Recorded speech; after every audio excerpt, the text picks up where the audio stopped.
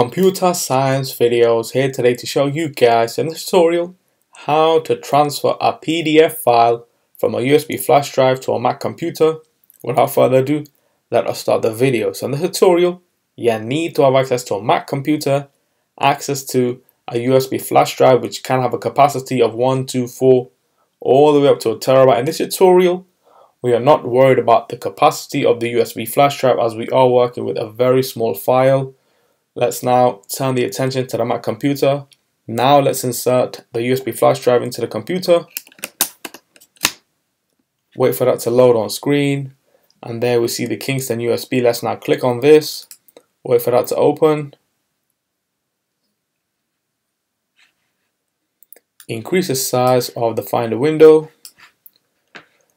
And so on screen we have trial document.pdf. Let's now highlight this. Right click, copy, or we can use Command C to copy and then Command V to paste. Let's now close out of this Finder. Let's now go all the way down to the dock, go to Finder, navigate to a folder, my YouTube channel. Now let's paste into this folder. Right click, paste item. May take some time depending on the size of the file. In this case, it should take nothing less than 5 seconds. And there we go, the transfer has been complete. So we can now quit Finder, eject the Kingston USB, as the information has been taken from the Kingston USB, copied, pasted into a new Finder window within the chosen folder on your Mac computer, which is why we can now eject. Let's now remove the USB flash drive from the computer.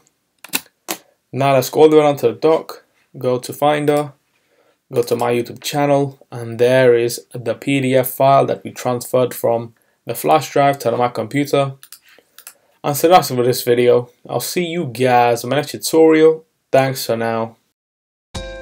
Thank you for making it towards the end of the video. Be sure to subscribe to my channel, Computer Science Videos. Be sure to check out the previous video on screen now, or you can ideally click on the playlist and watch all the journey for Computer Science Videos from the start until now.